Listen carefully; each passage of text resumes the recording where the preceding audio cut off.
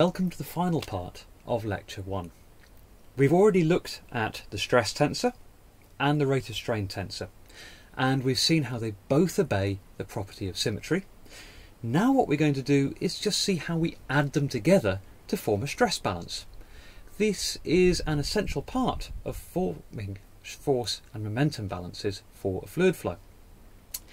Now, if we think about the overall state of stress within a fluid, it has a number of contributions. You've got stresses around the surface stresses such as hydrostatic pressure. That's an example of a static stress. You've also got dynamic stresses such as those due to the rate of strain, mu du dy, back to our 1D fluids. If we depart from the Newtonian world and look at the viscoelastic world, we can also have things such as stored stress, which is due to the deformation history of a material. We're not going to worry about that just now. We will worry about it in section B of this course. So, if we think of assembling a stress balance, we've got some rules that we need to obey.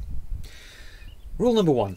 Everything that adds together has to be dimensionally consistent. This is, of course, a no-brainer. Dimensional homogeneity is an underpinning of forming any equation. Rule number 2. Everything that is added together has to be consistent in rank. Now, what I mean by rank is tensor rank. A scalar, pressure for example, is just one number. It's a rank 0 tensor. Velocity, it's a vector. It has 3 components in each of the coordinate directions. It's a rank 1 tensor, so a rank 1 tensor is a vector, a rank 0 tensor is a scalar. Stress is what we've been loosely calling a tensor all along. It has 9 pieces of information, a 3x3 matrix, of which only 6 are independent. This is what we term a second rank tensor. So if everything that adds together has to be rank consistent, we can't add a 0 rank tensor to a second rank tensor to a first rank tensor. We can't add scalars to tensors of second rank to vectors. So rank consistency is rule number 2. Rule number 3, it's back to symmetry. We've defined the stress tensor to be symmetric. Anything that adds to it has to maintain symmetry. So let's see how we do this, and let's see how we can form a stress balance. So I'm going to define an overall stress, sigma. Sigma is what I'm calling my total stress. It's all the stresses added together, regardless of whether they're dynamic or whether they're static. So sigma, the total stress, has a contribution from the hydrostatic pressure, scalar P. So we need to see how we manipulate P to give it the right rank to add into a stress. Our total stress sigma also has contribution from the shear stress tensor tau that we've been looking at in a great deal of depth so far. So let's remember our 3 rules. Rule number 1, dimensional homogeneity. Pressure, newtons per square metre. Stress, newtons per square metre. So from a dimensional standpoint, adding pressures to stresses is just fine. So we're happy with that. Let's think about rule number 2. Rule number 2 was rank homogeneity.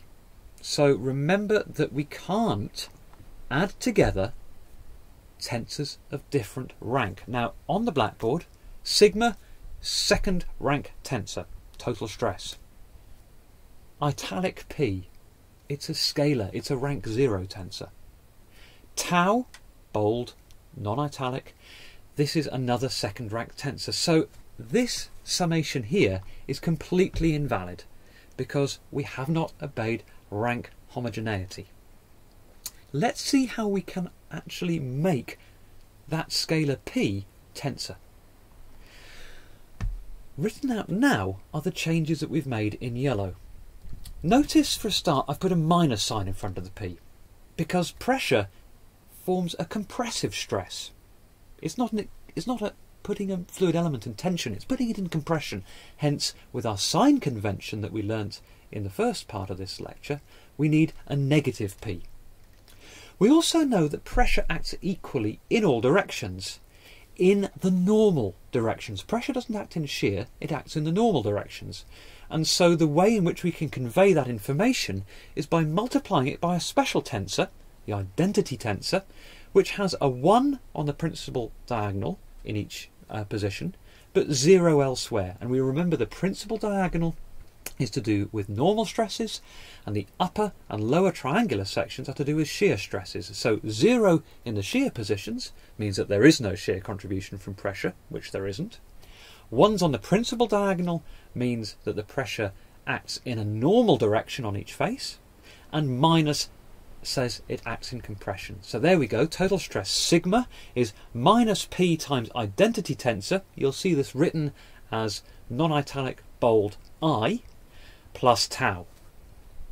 Rank homogeneity is obeyed. Rule 3, symmetry.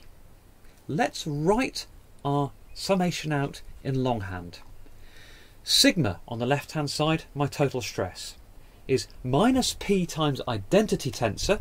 We can see the identity tensor is indeed symmetric. It has 1 in each position on the principal diagonal, plus mu times gamma dot. And we've already seen from our previous part of this lecture that we've defined gamma dot, our rate of strain tensor, to obey symmetry, so that too is symmetric. So this sum is symmetric, so we can be pretty happy about that.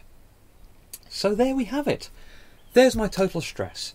It's minus P, little p here is scalar, times I is my identity tensor, plus mu, notice mu as well is a scalar, times gamma dot, my rate of strain tensor. And this is dimensionally consistent, it's rank consistent, and it's symmetric. Now, you will recall from other fluid mechanics courses that you've studied in the past that we can use that definition of sigma, my total stress, in a force and momentum balance, which I've written on the blackboard there. The rate of change of momentum on the left hand side is equal to forces that give rise to change in momentum on the right hand side. And of course, if we work these two equations through, you end up with the Navier-Stokes equations. So let's recap some key points.